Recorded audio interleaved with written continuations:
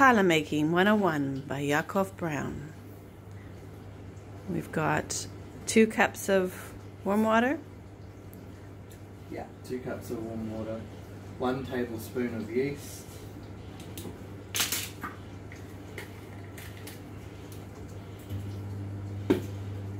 and then I put 2 tablespoons of sugar over the top to weight down the yeast and help activate it. And then I've heated the oven up just to a warm temperature, not a hot temperature, and then I'll put this in the oven for about 10 to 20 minutes to see that it rises properly.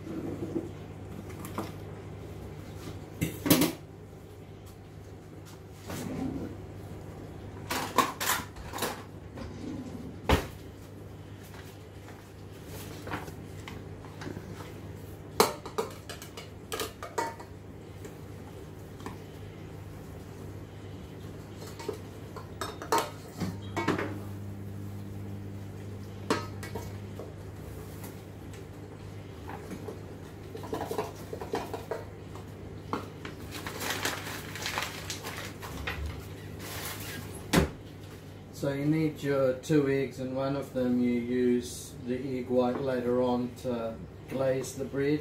The remaining whole one and the yolk you beat together. I've put 3 cups of flour in. We want a total of 7.5 cups of flour. So I'm going to put in 4.5. And then I'm going to put the remaining 3 cups of flour in as I mix everything else in. That won't happen until the yeast is risen and I put the yeast in. I'm going to make a little hole in the middle of my... I'm going to put the yeast in there, then I'm going to put 1/2 cup of olive oil, the beaten eggs in there, and 1/2 cup of sugar and a tablespoon of salt. So I'm going to put the salt in now and the sugar.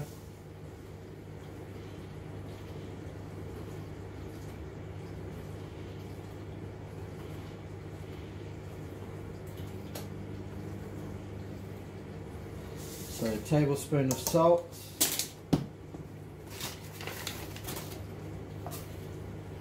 Half a cup of sugar. And then we're just going to wait till the yeast rises so I can pour it in.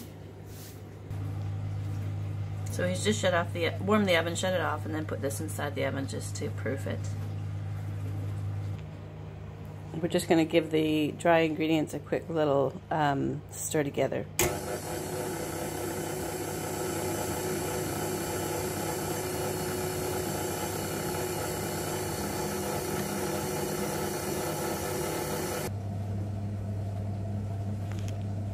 This is ready to go, proofed.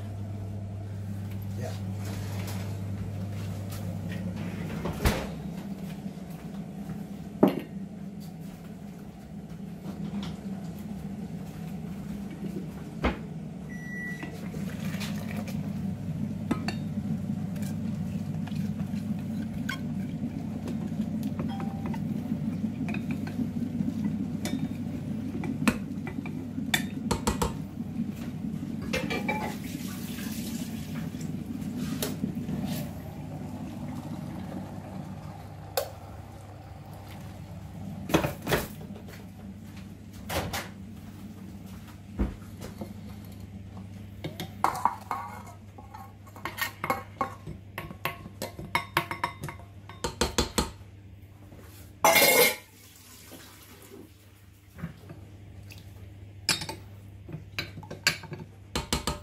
eggs, oil went in, all the wet ingredients, and this is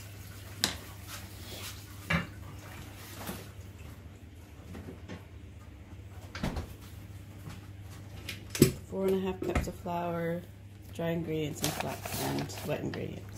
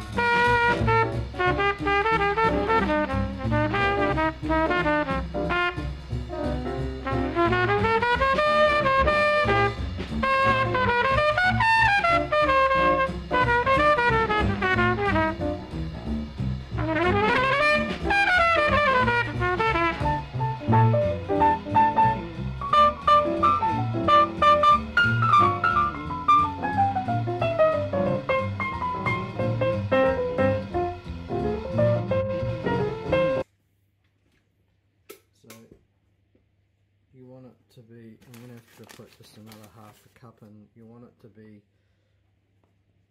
smooth but not sticky. Smooth, slightly sticky, but not too sticky.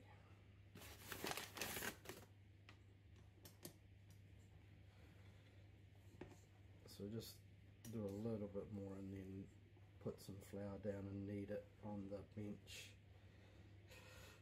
Otherwise the machine won't cope with the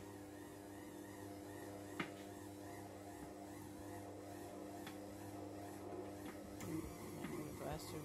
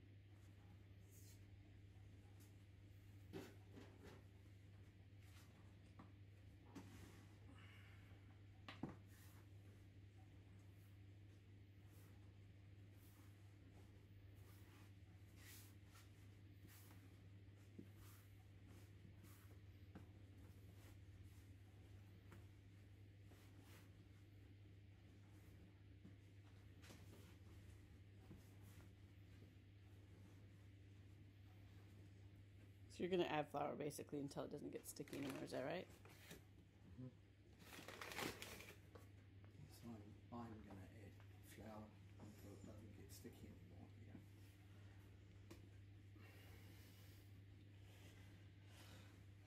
Yeah. Good workout. Yep.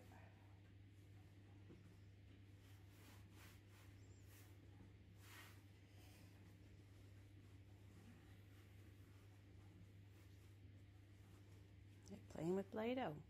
Mm-hmm.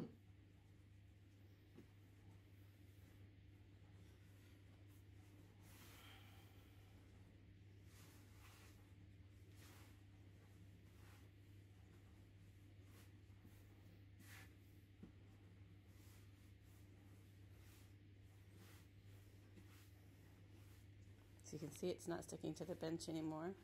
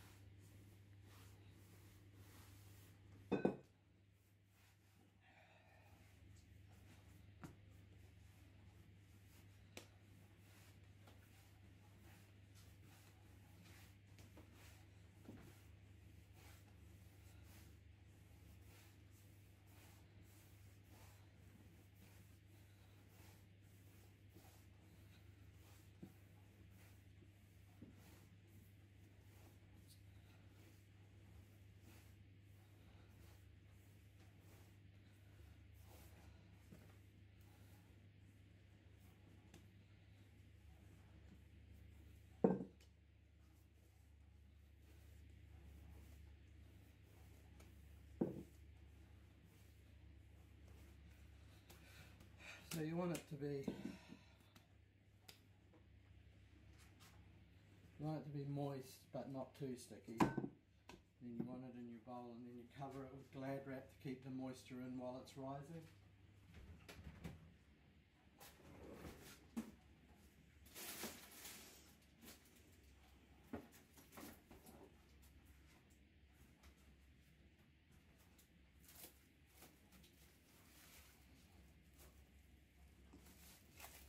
Would a tea towel work, or do you think the Glad wrap is a better still?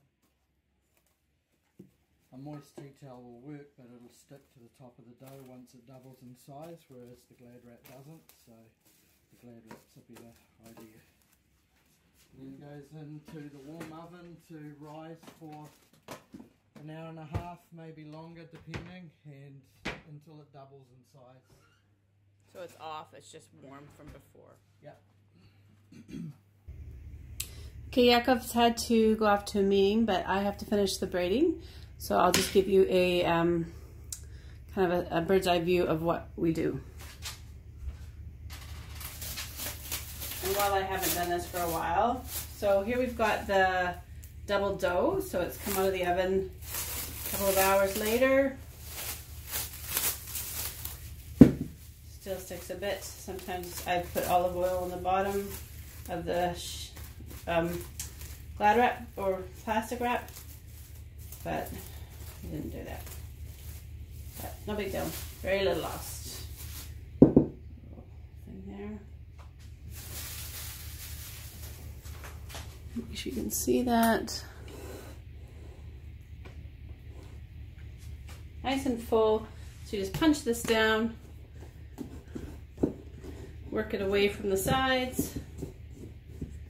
Just get it all out of the bowl. I'm taking my rings off.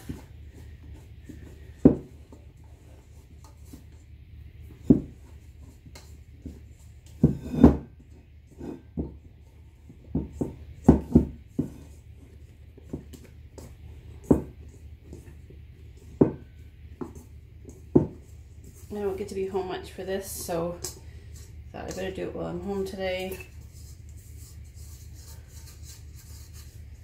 Having a mental health day today.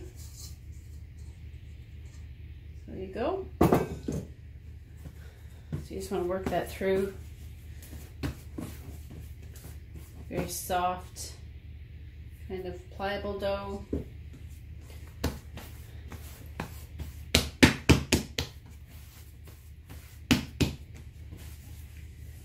Now let's do push. I tend to do a kneading like this. Fold and push, fold and push, fold and push.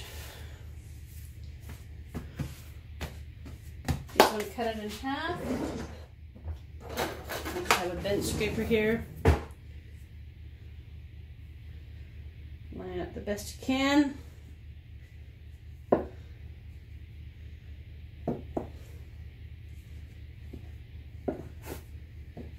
You can weigh it out if you want to be precise. I just like to eyeball it.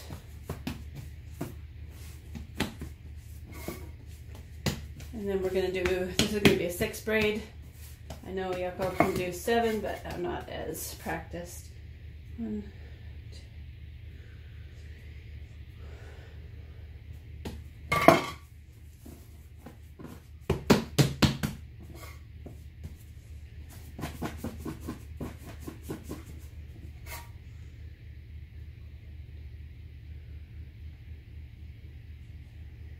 Okay.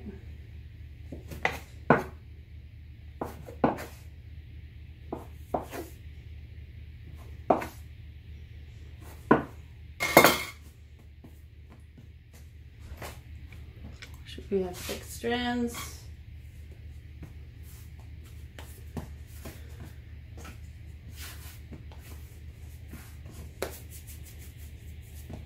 All you're really wanting to do here is roll from the middle out. Get your strands as best you can, even thicknesses.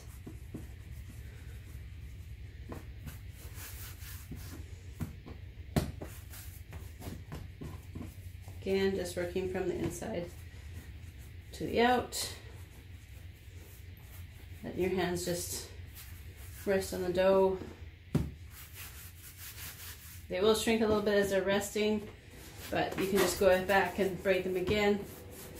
The longer the braid, the longer the loaf, obviously.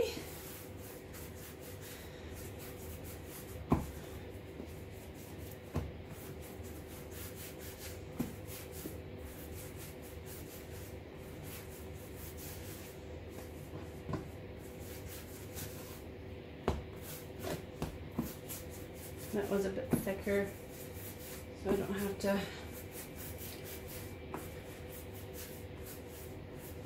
work that one as long.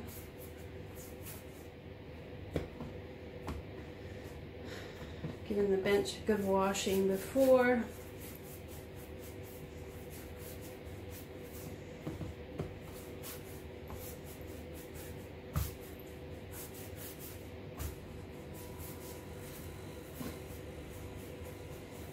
And then you want to just take your pan.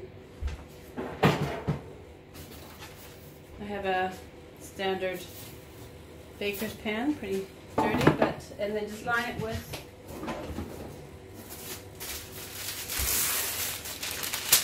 your baking.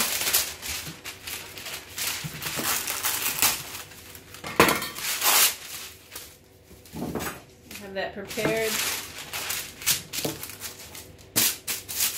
Ready to go.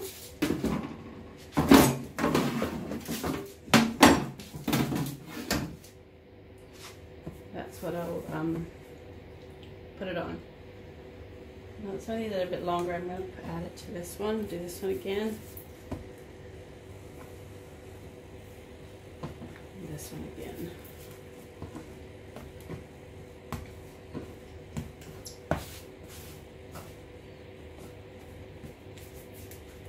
Smush it in.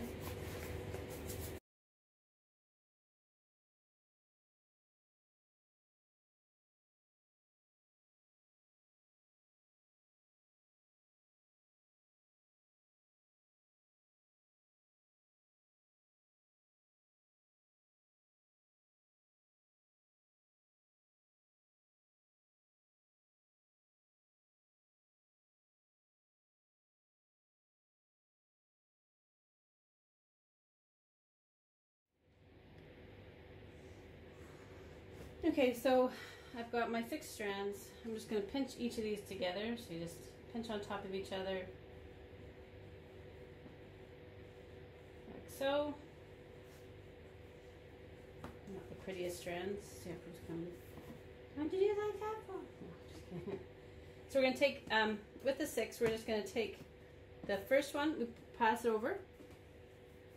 So you got one out here, and then you do the second one here, like that. And you kind of separate these down a little bit, not too much, and then this one comes down the center. But then you need one over here, so you just bring this one across here like that. And then this one comes down the center. And you carry on like that. So that one goes across. This one comes down the center. Move these aside as you go. Trying to keep it as tight as possible as well. And then this needs to go over that side. And down. 1, 2, 3.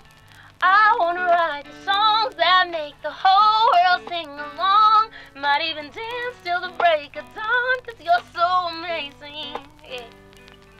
So go ahead, turn the fans up. You're the reason we got our hands up. Gonna worship all night long, 'cause you're so amazing. So amazing. And as it comes near the end, you're going to get smaller and smaller strands, so you just carry on the best you can. Oops, bring that one across, one down, one across, that one down, and across, that one down, cross, down, cross, down, cross, down until, and then you just pinch. I just tend to pinch them under like this. Just give it a little shove so it sticks. Otherwise, as it bakes, it kind of falls apart. And then I'm just going to, if it's too sticky still, just rub a bit of, they're pretty pliable. Leave it to the way you want it to rise. And we'll just leave that for a little bit, not too big. The other way you can cut up your pieces, I'm going to rice while I was doing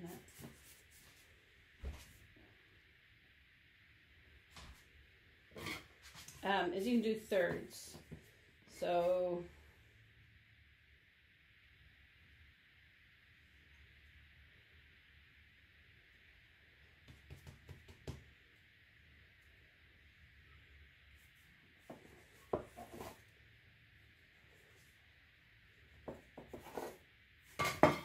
again, you can weigh these if you're really worried about the size.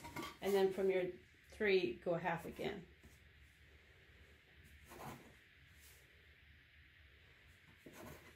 And you have your 3 as well. So again, you can do it up like this. Or like this.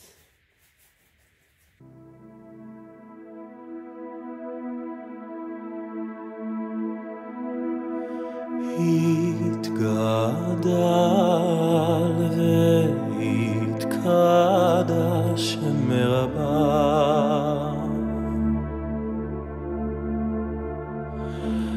בעלמא דיברה כירותי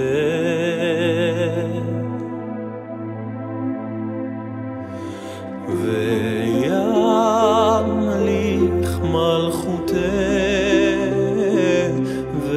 ויצמח פורקנה ויקרב משיחה בחייכון וביום אחרון ובחיי דכל בית ישראל בעגלה ובזמן קריב ואמרו אמן.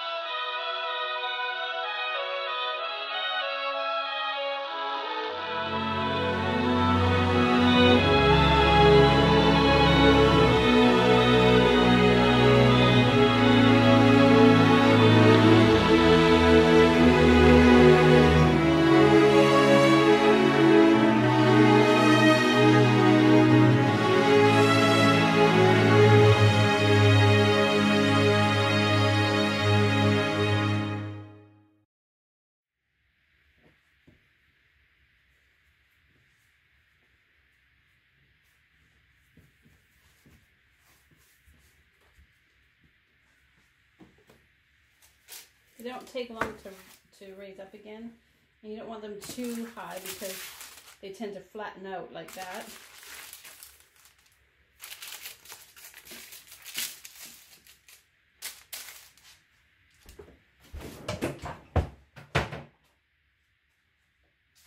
And depending on what year it is, New Zealand tends to be a bit, the houses be as cold as outside, so if it's cold winter outside, obviously just preheat your oven, turn it off. So just so it's warm,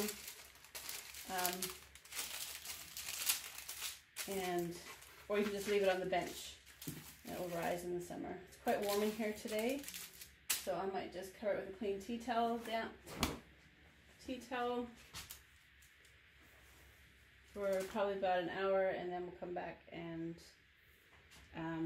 do the egg wash.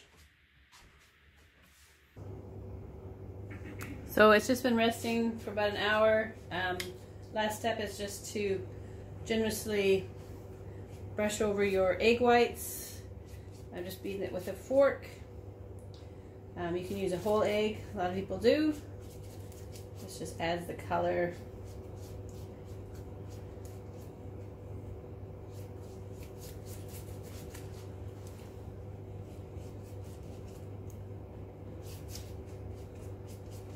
Be as generous as you like.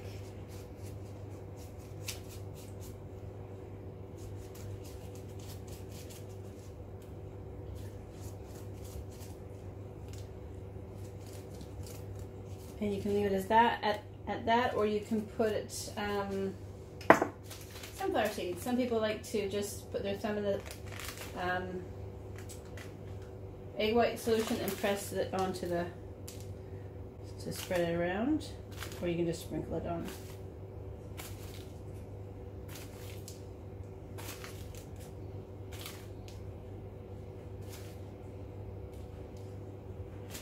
Just kind of press and roll.